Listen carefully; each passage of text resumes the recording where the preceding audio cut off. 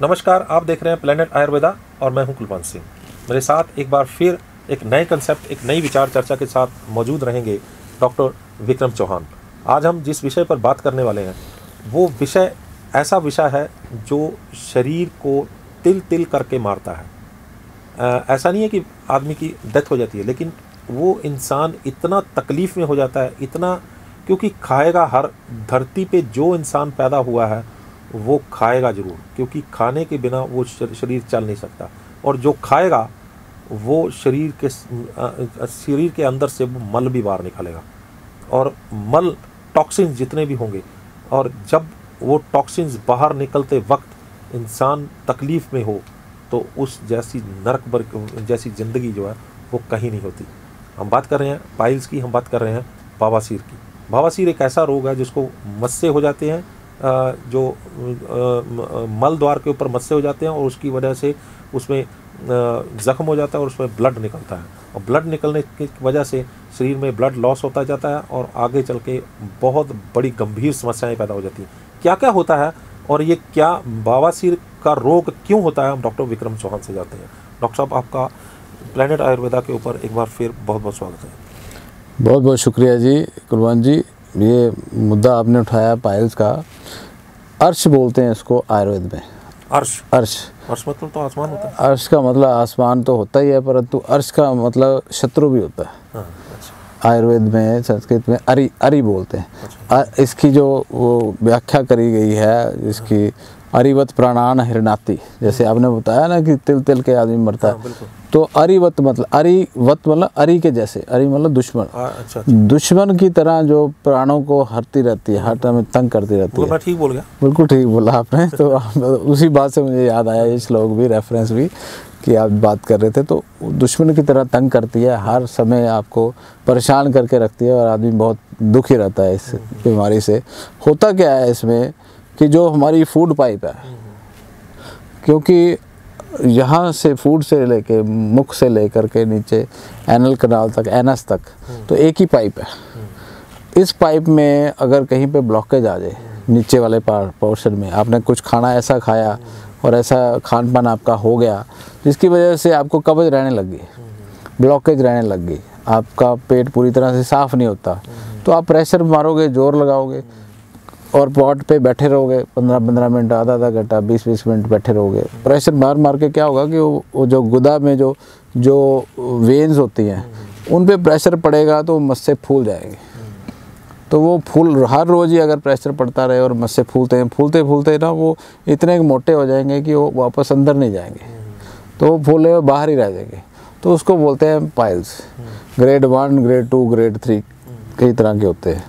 तो वो फूले हुए मस्से किसी भी प्रेशर की वजह से जब वो फूले हुए ही रह जाए और वो अंदर नहीं जाए, तो उसको बोलते हैं ये पाइल्स हो गई।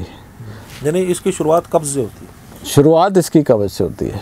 तो इसका हल ये है कि अगर आपको हल्का फुल्का भी लगे कि मेरे को कब्ज हो रही है, तो कब्ज ना कभी भी होने दे, या इस गुदा के ऊपर प्रेशर ना बनने दे। वो कब्ज की वजह से ही ज़्यादातर बनता है, या प्रेगनेंसी में बनता है प्रेशर, है ना। प्रेगनेंसी में भी क्या होता है, प्रेशर पड़ता है, क्योंकि यूट्रस सामने होता है, पीछे पाइप होती है गुदा की, उस पर प्रेशर पड़ता है तो कॉन्स्टिपेशन हो जाती है, तो उससे पाइल्स रहने लग जाती है। तो बेस्ट ये तो यही है कि गुदा को मल जो है वो साफ़ होता रहे। कोई ना कोई आप नेचुरल फाइबर लेते रहे, फ्रूट्स ज़रूर खाएं नेचुरल रूटीन डाइट में। जिसको पाइल्स नहीं हुई है, जिसको हो गई है, उसको भी तो चाहिए, उसको तो चाहिए। ग्रेड 1 वो होता है जिसमें जो मस्से हैं आप उनको महसूस कर सकते हैं, वो अंदर ही होते हैं, बाहर नहीं निकलते। ग्रेड 2 है, आप मस्से अंदर से बाहर आ गए, परंतु आपको मल त्याग करने के बाद हाथ से अंदर करने पड़ते हैं, तो वो अंदर चले जाते हैं। ग्रेड 3 है कि मस्से बाहर ही हैं और वो बाहर ही रहते हैं, आप हाथ से करो या जैसे मर्जी करो, अंदर नहीं जाएंगे, तो उसको बोलते हैं ग्रेड 3। अब उस मस्से में जब इन्फेक्शन हो गया तो पेन होनी शुरू हो जाती है। अब वो मस्से में जब छिल गया तो ब्लड आ जाता है, तो उसको खूनी बवासीर बोल देते हैं। तो है तो वही मस्सा, अगर उसमें ब्लड नहीं आया तो उसको बादी बवासीर बोल देते हैं। ड्राई मस्से होते हैं वो। मतलब पेन उसमें भी होती है? पेन उसमें भी होती है। अच्छा, पेन दोनों में। पेन ग्रेड 1 में भी, ग्रेड 2 में, ग्रेड 3 में भी? थोड़ा ग्रेड बढ़ता जाएगा, पेन बढ़ती जाएगी। अच्छा। कई बार ग्रेड 1 में पेन नहीं होती है, सिर्फ मस्सा फूला महसूस होता है, तो आप उसको दबा के थोड़ा सा ऑयल लगा करके उसको अंदर अगर अच्छे से कर दें तो वो हो जाता है। और वो गायब भी हो सकता है, जा भी सकता है। ग्रेड 2 भी जा सकता है, जो कि मस्सा बड़ा हो गया, बाहर भी आ गया और उसको आपने हाथ से अंदर किया तो चला गया, ग्रेड 2 है वो। परंतु जो ग्रेड 3 है उसको आपको कटवाना ही पड़ेगा। ग्रेड 3 का मतलब मैंने बताया कि जो आपके हाथ से भी अंदर नहीं जा रहे, बाहर ही लटके हैं और बाहर ही लटके रहते हैं, उनमें इन्फेक्शन होता है, उनमें बार बार प्रॉब्लम आती है। तो लोग कहते हैं कि आयुर्वेदिक की दवाई से मस से सूख जाएंगे, आयुर्वेदिक की दवाई से ऐसा हो जाएगा वैसा हो जाएगा। हो जाता है ग्रेड 1 और ग्रेड 2 में, मस से अंदर चले जाते हैं, सूख भी जाते हैं और ठीक भी हो जाते हैं। परंतु जो ग्रेड 3 है उसमें आपको उसको कटवाना ही पड़ेगा। अच्छा डॉक्टर चौहान, एक चीज़ है जो मैंने अभी तक पढ़ा है, शायद मैं गलत हूँ तो मुझे ठीक कर दिएगा। जो भी हम खाते हैं, जो हमारा गट बैक्टीरिया होता है वो इंटेस्टाइन में होता है, जिससे वो फूड आगे जा रहा है। गट फ्लोरा। तो गट फ्लोरा का जो फाइबर है वो एक खाना है, उसको खाकर वो उसमें एंजाइम निकलता है, वो लिक्विड निकलता है, जिससे वो आगे मूव करता है हमारा। ठीक बात है। हाँ जी, हाँ जी। तो जो हम लोग एंटीबायोटिक खाते हैं तो गट फ्लोरा हमारा मर गया, तो वो लिक्विड बनना बंद हो गया, जिससे वो खाना आगे मूव कर, उसकी वजह से कब्ज रहने लगती है। वही एक वजह होती है कि हम लोग जिसका B12 की कमी है या गट फ्लोरा की कमी है, उसको ये प्रॉब्लम स्टार्ट में होती है। देखिए, कॉन्स्टिपेशन के कोई भी कारण हो, 1000 कारण है कि गट फ्लोरा का इम्बैलेंस हो गया, B12 की कमी हो गई, या आपने फाइबर रिच फूड नहीं खाया, तो जो भी कारण है, और या आपकी प्रकृति ऐसी है, आपकी प्रकृति वातिक है, आपकी बॉडी में गट में ड्राइनेस ही रहती है, आपकी बॉडी में ड्राइनेस रहती है, तो जिस भी कारण से आपकी पेरिस्टाल्टिक मूवमेंट नहीं है, आप में सफिशिएंट ऐसा मल नहीं बनता है, तो ये आपका खाना ही ऐसा है, या अनियमित भोजन है, अजीर्ण है, अधपके भोजन, आपकी लाइफस्टाइल हैबिट है, आपने अधपके भोजन के ऊपर ही आपने दूसरा खाना खा लिया, फाइबर है ही नहीं, फाइबर है नहीं खाने में, और थोड़ा खाना खाया फिर ऊपर से और खा लिया, अध्यशन है, उसको देशन आयुर्वेद की टर्मिनोलॉजी से। तो वो इस तरह की रेगुलर हैबिट से भी आपको पाइल्स होने की संभावना हो जाती है। तो कॉन्स्टिपेशन किसी भी वजह से हो तो वो उसमें अल्टीमेटली जोर ही लगाना पड़ता है, तो वो बार बार जोर लगाएंगे तो मस्से बनने की संभावना बढ़ जाती है। सभी रोगों की जननी है ये कॉन्स्टिपेशन, अगर बोला जाए तो। कॉन्स्टिपेशन जैसे किसी शहर में सीवरेज सिस्टम हो, उसको ब्लॉक कर दो, सारे शहर में हाहाकार मच जाएगा। वही पूरे शरीर में हाहाकार, तो पूरे शरीर में हाहाकार मचेगा ही मचेगा ना। सारे सेल्स कहेंगे हमने तो इतनी मेहनत करके टॉक्सिन्स को बाहर निकाला है, तो आप हमारे पे टॉक्सिन्स रख के बैठ के हो। तो एक और बड़ी इंटरेस्टिंग बात मैं बताना चाहूँगा, जैसे बड़े बड़े स्टार्स हैं, एक्सरसाइज करते हैं उनकी डेथ हो गई, किसी को कार्डियक अरेस्ट हो गया, कोई फुटबॉल प्लेयर है भागते भागते डेथ हो गई, तो वो क्यों हो गई? उसने, इसका मतलब सुबह से टॉयलेट नहीं करी होगी। ये आयुर्वेद के हिसाब से है। जो आदमी मल लेकर के भागता है मौत उसके पीछे भागती है, आयुर्वेद में लिखा है। मल लेकर भागना नहीं चाहिए ना, अगर बंदे ने अंदर मल है, हाँ, तो उसको भागना नहीं चाहिए, बिल्कुल नहीं भागना चाहिए। अच्छा, उसकी वायु इतनी कुपित होगी सीधा हार्ट अटैक करेगी। अरे क्या बात है। तो ये वायु कुपित का साइन है। जो देखते हैं ना कि हमें पता नहीं लगा वो फुटबॉल प्लेयर था, वो भागते भागते उसकी डेथ हो गई। कैसे डेथ हो गई? वो पॉटी नहीं करके गया होगा सुबह। क्या बात है। ये आयुर्वेद का कंसेप्ट है। ऐसे ही कोई जिम में एक्सरसाइज कर रहा था, जिम करते करते उसकी डेथ हो गई, तो ऐसे नहीं डेथ हो जाती, वो वायु का प्रकोप हो जाता है। वायु एकदम से अटैक करती है हार्ट के ऊपर। यानी ये समझा जाए कि अगर किसी ने किसी भारी भरकम काम करना है, कोई भी पेट साफ होना चाहिए, शारीरिक जो परिश्रम वाला काम करना है, हाँ, तो उससे पहले पेट साफ करना जरूरी है। मैं कह रहा हूँ शारीरिक परिश्रम क्या, कोई भी काम करना है। जो तो हमारे आयुर्वेद में शौच का तो बहुत बड़ी महत्ता है। सुबह उठते सारी सबसे पहले शौच करो। हम तो बच्चों को स्कूल नहीं भेजते, हम तो छुट्टी मनाते हैं कि बच्चा बीमार है। बीमार नहीं है वो, बुखार नहीं है उसको, कुछ नहीं है। अगर पेट साफ नहीं हुआ, बच्चा अगर लेट उठा और पेट साफ नहीं हुआ, तो हम कहते हैं स्कूल नहीं जा सकता, you are not entitled to go to school, so he will have to go to washroom. उसको अच्छे से उसको हम बिठाते हैं वहाँ पे, उसको यही बोलते हैं कि इंडियन शौचालय पे बैठो और अच्छे से फ्रेश होके फिर जाओ स्कूल, चाहे 5 मिनट लेट हो जाओ। तो वैसे ऐसा कभी हुआ नहीं, एक बार हुआ था, मेरे ख्याल से 15 साल की उम्र हो गई है बेटे की, तो एक बार हुआ था, तो 5-10 मिनट लेट पहुंचा था, परंतु उसको हम अलाउ नहीं किया करते बच्चों को। कि अगर फुटबॉल खेलने भी जाना है सुबह सुबह अर्ली मॉर्निंग तो या कोई भी कुछ भी करना है तो सबसे पहले आपने फ्रेश होना ज़रूरी है, उसके बिना नहीं, आप उसके बिना तो कुछ भी हो सकता है। अच्छा, बवासीर जो है वो 2-3 तरह की होती है। और एक और मैं ऐड करना चाहूँगा, खाना खाने के बाद भी नहीं भागना। अच्छा, वो कैसे, वो क्यों? जो खाना खाया आपने वो पचने के लिए अभी तो प्रोसेस चल रहा है और आप भागने लग गए तो उसके पीछे भी मौत भागती है। तो ये भी एक एग्जाम्पल है, खाना खाने के बाद और फ्रेश होने से पहले। अच्छा, अब ये बताएं कि बवासीर कितनी तरह की होती है? जैसे मैंने बताया ना, सूखी हो गई, बादी उसको बोलते हैं ड्राई, और वेट मतलब जिसमें कि ब्लड आता है। तो ये 2 तरह की तो ये होगी। और ग्रेड के हिसाब से देखें तो ग्रेड 1, ग्रेड 2, ग्रेड 3, जो अंदर है मस्से बाहर हैं और जो बिल्कुल ही बाहर रहते हैं, तो इस तरह से ग्रेडिंग की हुई है। नहीं, एक होती है जिसमें खून की लकीर सी आती है उसमें, वो देखो अब ये पाइप है पट्टी वाली, है ना, ये एनल कनाल है, इसमें मस्से हो गए 3 o'clock, 7, 6, 4 o'clock, 7 o'clock, 11 o'clock वाली पोजीशन पे मस्से हो गए। आमतौर पे इन्हीं पोजीशन में होते हैं ना। अब स्टूल यहाँ से निकला तो मस्सा अगर थोड़ा सा कट गया, अगर हार्ड स्टूल है तो छिल गया मस्सा, तो उस पर लकीर लग जाएगी। अगर वो फट गया तो पानी और ब्लड ज़्यादा आ जाएगा।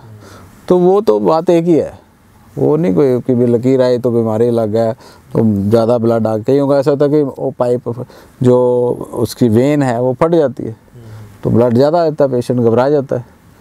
तो उसका इलाज तो यही है कि उसके ऊपर कोई ऐसी ऑइंटमेंट लगा दें, आयुर्वेदिक की कोई बवासीर की बहुत सारी ऑइंटमेंट आती है, उसको दबा के रखे, या ये निर्गुंडी का तेल है वो लगा दे। अच्छा। निर्गुंडी के तेल से वो मस्से नरम पड़ जाते हैं। और जो है निर्गुंडी का तेल, निर्गुंडी एक वृक्ष का नाम है। अच्छा। उसके पत्तों से बनाया गया ये ऑयल है। तो निर्गुंडी का तेल जो है उन मस्सों को नरम भी करता है और उनको जख्मों को भरता भी है। और ग्रेड 1, ग्रेड 2 या कई बार ग्रेड 3 भी, उनको भी ये ठीक करने में सक्षम है। तो निर्गुंडी के तेल मतलब ये, और इसके साथ में एक प्रोडक्ट आपने और भी रखा हुआ है? हाँ, तो ये इसी की पहले बात करते हैं। ये इन्फेक्शन को इन्फेक्शन नहीं होने देता, जख्म को भर देता है और मस्सों को सुखाने में और नरम करने में, पेन को दूर करता है। हाँ, ये निर्गुंडी तेल जो है वो सिर्फ बवासीर के ऊपर लगा कि कहीं और भी लग सकता है? जहाँ पे भी जख्म है शरीर में। हाँ, यही है ना। हाँ, जहाँ पे आपके मान लो कट लग गया, वुंड हो गया, फिशर हो गया, एनल फिशर हो गया, एनल में कट लग जाता है, मुंह में भी कट लग गया तो मुंह में भी लगा सकते हैं, छाला हो गया मुंह में, वहाँ लगा ले। हाँ, कहीं पे भी लगा सकते हैं। निर्गुंडी का तेल तो हम फिशर में भी देता हूँ मैं, फिस्टुला में भी देता हूँ, है ना, पाइल्स में भी देता हूँ। तो इस तरह से अगर कोई जख्म है, बेड सोर्स हो गए किसी को, अच्छा, बेड सोर्स में भी उनको भरने के लिए, गैंग्रीन हो गया, बेड सोर्स हो गए, है ना, किसी के डायबिटिक फुट हो गया, और किसी को चोट लग गई, मतलब शुगर की वजह से, किसी को शुगर की वजह से जख्म हो गया, अल्सर हो गया, वो भी, किसी की उंगलियों में जख्म हो गया, स्क्लेरोडर्मा में किसी के जख्म हो गए, है ना, वो बच्चों के चोट लग गई, कट लग गया, उसमें भी ये निर्गुंडी का तेल बहुत अच्छा। दूसरा तो ये पाइल ऑफ करके है। पाइल ऑफ का मतलब जैसे पाइल्स है उनको ऑफ कर दिया, ख़त्म। तो ऐसी ये जड़ी बूटियों से बनी हुई दवाई है, तो इससे पाइल्स जो है वो ख़त्म हो जाती है। क्या है इसमें? इसमें क्या है, इसमें ऐसी जड़ी बूटियाँ जो कि उसको न्यूट्रलाइज करती हैं। जैसे सज्जिक क्षार है, नाग केसर है। नाग केसर से क्या होता है कि जख्म जो ठीक होते हैं और जो ब्लीडिंग है वो रुक जाती है और जो फुलावट है वो कम होती है। हरड़ है, हरड़ से पेट जो है साफ रहता, छोटी हरड़ है तो पेट साफ रहता है। और हरिद्रा है, जो क्या बोलते हैं उसको, हल्दी, उससे इन्फेक्शन ख़त्म हो जाता है और मौके जो है सूख जाते हैं। और त्रिकट हुआ, इससे भी जो मौकों में इन्फेक्शन है। सज्जिक क्षार है जो कि अल्कलाइन एटमॉस्फेयर पैदा करता है, जिससे कि वो जो है वहाँ पे इन्फेक्शन नहीं होता है और फूलते नहीं मस्से। तो धीरे धीरे श्रिंक। इसके सारे 100 में से 100 पेशेंट तारीफ़ करते हैं इस प्रोडक्ट की। जितने भी पाइल्स वालों को दिया सब ने इसको एक्सेप्शनल बोला और सब ने इसको रेगुलर यूज़ करते हैं। तो पाइल्स को ऑफ करने की ये औषधि है। 2 कैप्सूल सुबह शाम देता हूँ मैं आफ्टर मील्स। और इसके साथ आप कोई भी लैक्सेटिव मतलब लेने की बजाय आप पपीता खाएं या वाटरमेलन खाएं या खरबूजा खाएं, सलाद खाएं, खीरा खाएं, टमाटर खाएं, जो मर्जी खाएं। खट्टी चीज़ें अवॉइड करें। इन खट्टी चीज़ों से ना एसिडिटी वगैरह होने की संभावना रहती है। तो इन सब चीज़ों, चावल ना खाएं, है ना, चावल से भी एसिडिक मीडिया पैदा होता है। मिर्च मसाले ना खाएं तो उससे भी प्रॉब्लम होती है। बाज़ार का तला हुआ भुना हुआ ये सब चीज़ें ना खाएं। शराब तो बिल्कुल नहीं पीना। नहीं, लेकिन शराब कहते हैं अल्कोहल के साथ चीज़ें पच जाती हैं। ये बहुत इंटरेस्टिंग बातें आप बताते हो कि अल्कोहल से नहीं, वो बोल नहीं रहे थे, कहते हैं अंदर अल्कोहल है तो वो चीज़ पचा देता है, तो थोड़ा सा पैग भी लगा लेते हैं। ये आमतौर पे बोलते हैं, मैं उन लोगों की बात बोल रहा हूँ जो पीते हैं। नहीं, तो बवासीर भी उन लोगों को ही हुई है ना।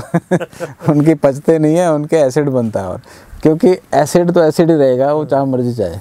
तो कुछ नहीं, पचाने के लिए भगवान ने अंदर बहुत मसाला दिया हुआ है, उससे भी पच जाता है। जानवर पचा नहीं रहे अपना खाना, इतना भारी भरकम शेर पचा जाता है सब कुछ, है ना, बाकी जानवर भी पचा जाते हैं। तो आपको शराब की क्या ज़रूरत पड़ेगी?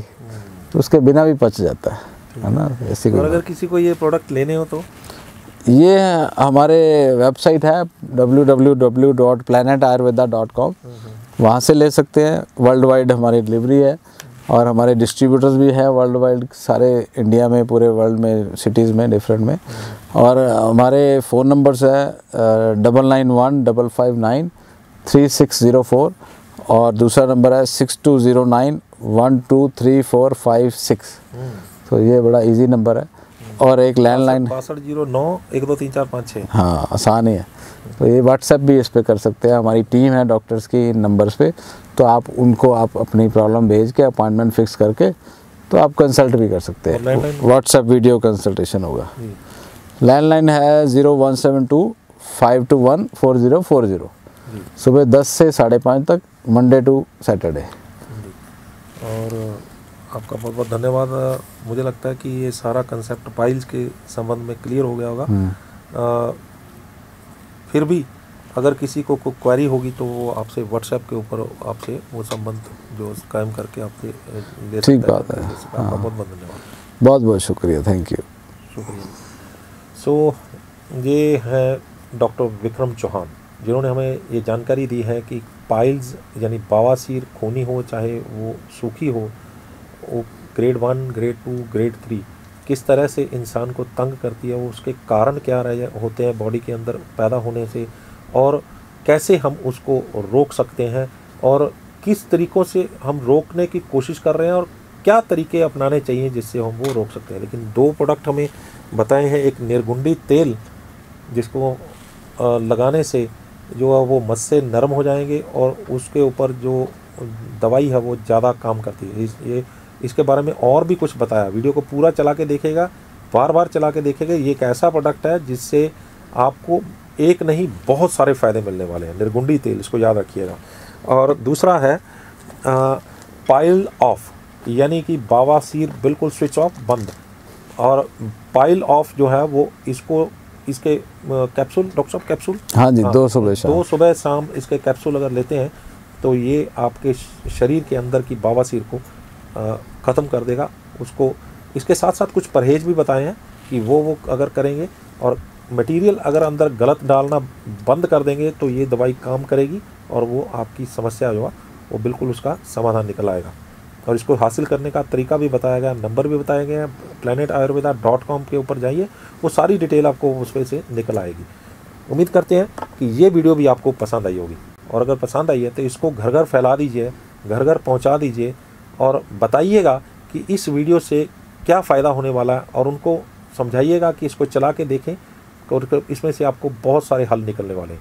और अगर वो हल इसमें से वीडियो चला कर देखते हैं, उनको हल मिल जाता है, और वो अपना ये प्रोडक्ट के थ्रू अपना इलाज करवा लेते हैं, तो हम समझेंगे कि इस वीडियो को बनाने का मकसद भी कामयाब रहा। हमारे चैनल, हमारे फेसबुक पेज को लाइक, सब्सक्राइब और फॉलो करना ना भूलिएगा। अगली बार फिर हाजिर होंगे डॉक्टर विक्रम चौहान के साथ, एक नए कंसेप्ट, एक नए विचार चर्चा के साथ। तब तक मुझे दीजिएगा इजाज़त। धन्यवाद। Thank you. Where there is health, there is no place for disease. In Planet Ayurveda, we believe in the power of natural herbs. Our goal is to prepare powerful extracts and original Ayurvedic combinations to help our customers with their health problems. The quality and purity of the herbs used in our products is crucial. Planet Ayurveda searches for farms located in the mountains of the Himalayas, as herbs that are grown in the Himalayan mountains are richer in their chemical constituents as compared to those grown in the plains areas. These small family farms are mainly situated in the villages located in the foothills of Himachal Pradesh, India. Planet Ayurveda chooses suitable farms based on the quality of their herbs and plants. We always seek for 100% pure herbs that are grown naturally in a healthy environment. In the fields of the selected Planet Ayurveda farms, no chemical fertilizers or urea is used. They only use an organic compost that has been prepared from leaves or animal manure. They also do not use any kind of fertilizers. The herbs are grown naturally without the use of any insecticide or pesticide. Most of the labor is done manually, planting, clearing fields of weeds and harvesting, which has the added benefits in giving special care to the herbs and also work for the local people. The founder of Planet Ayurveda, Dr. Vikram Chauhan, is an experienced Ayurvedic doctor and specialist in phytotherapy who has immense knowledge about the natural growth of herbs. He also personally visits the various farms on a regular basis. Planet Ayurveda